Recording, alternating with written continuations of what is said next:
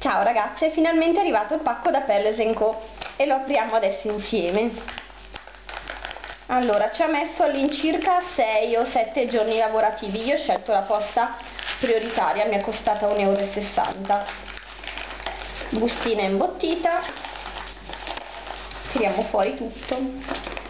Allora, non ho preso tantissimo perché volevo usare i soldi che avevo sulla PostePay senza dover ricaricare.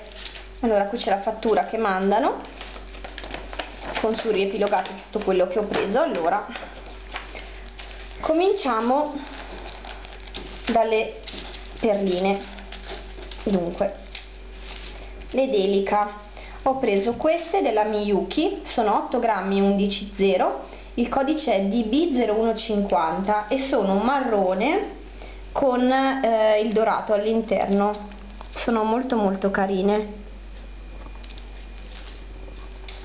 Poi come Delica ho preso queste nere perché devo fare su ordinazione un anello nero e argento, le ho prese per quello, sempre 8 grammi 11,0, codice DB0010, un nero semplice, sarebbe il jet mi pare come definizione, no, black, lo chiamano semplicemente black.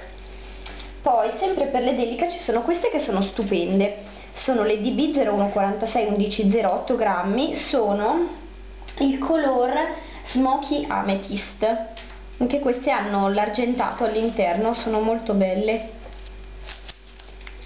Poi passiamo alle Rocaille, ho preso queste, codice MR15 132 FR, sono 8 grammi 15,0, sono le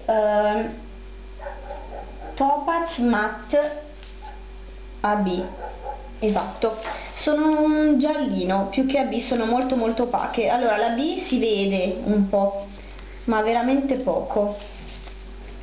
Le ultime Rocaille che ho preso sono 15,0, 8 grammi, codice MR15 2439, sono le Light Smoky Topaz Gold Luster, hanno appunto questi riflessi dorati, sempre un color crema.